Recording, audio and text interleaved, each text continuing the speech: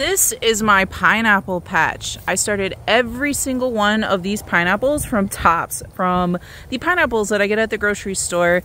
Here's one right there that I just popped into the ground. It takes about 19 to 24 months for the plant to get big enough to start producing a pineapple. And just so you know, here in Florida, they do much better when they get afternoon shade. So these pineapples are all growing underneath some palm trees. And if you've never had a homegrown, ripened, on the plant pineapple, you're in for a treat because the flavor is so much sweeter than anything you'll find at the grocery store.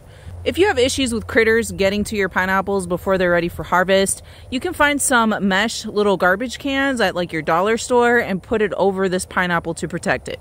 If you live in a climate where it's too cold to grow pineapples outdoors, you can definitely grow them in pots or containers. Treat them just like you would houseplants or bromeliads.